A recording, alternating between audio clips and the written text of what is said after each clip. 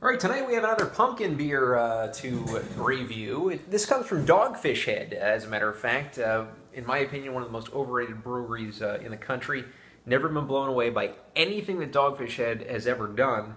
But this is their pumpkin ale. It's called Punkin, Punkin, and it's named after the Pumpkin Chunkin Festival, which is held near Lewis, Delaware. Every year, I guess. And I think was that the festival where people throw pumpkins and they see how far people can throw pumpkins. I'm sure there's a lot of alcohol involved in it, because how else would that ever keep anybody's attention?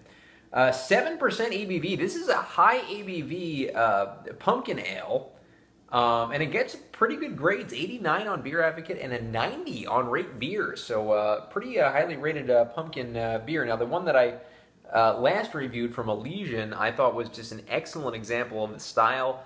9.5 out of 10 I gave it, and this one gets some good reviews, so we'll see if it can give Elysian a run for its money.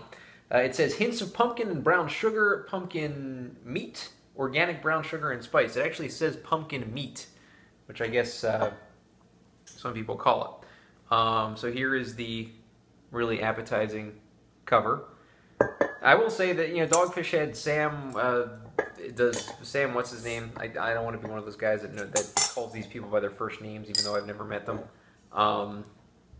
He is unique, but, I mean, I've never been blown away by Dogfish Head. I mean, they're everywhere, and I give them credit for their success, but I just have never loved their offerings. I do apologize if that offends anyone.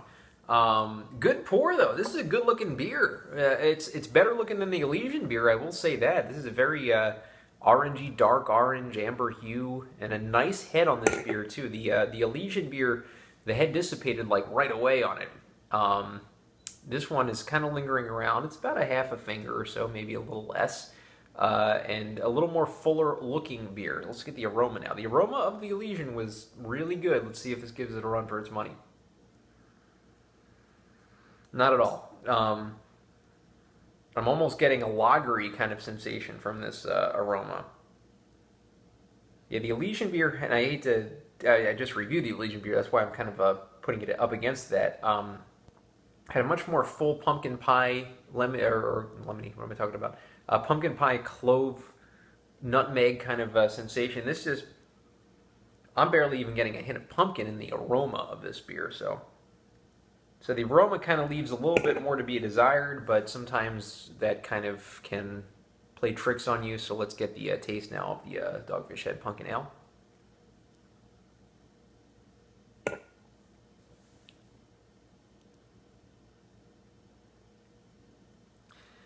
Yeah, I'm not getting the full kind of effects that I had gotten from the Elysian, and this is a little bit subtle as far as the taste of pumpkin goes in this beer. It's not quite as full, not quite as spicy as I would like from a pumpkin beer.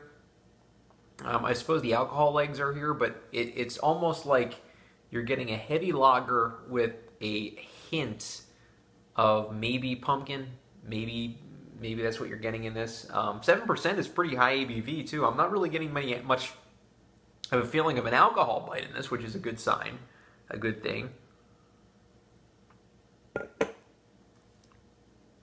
But again, I'm not really getting an authentic, really full kind of pumpkin pie kind of a sense from this beer. Not exactly what I would be looking for if I was a pumpkin ale fan, but not a bad beer all around. I'm going to go ahead and give Dogfish Head Pumpkin Ale a 7 out of 10. Struggling to give it a 7. I was going to give it a 6.5, but I'll give it a 7 out of 10. The appearance, basically, is where this beer succeeds most. It's a great-looking beer, as you can see. Just the aroma just doesn't do it for me as far as the level of pumpkin, the level of feeling like a fall, spicy kind of beer. And the taste is good if you're not thinking of pumpkin ale, but as far as comparative to other pumpkin ales, I don't think it quite holds a candle to it. But that said, decent. Again, Dogfish Head, not I have never been blown away by any one of their beers.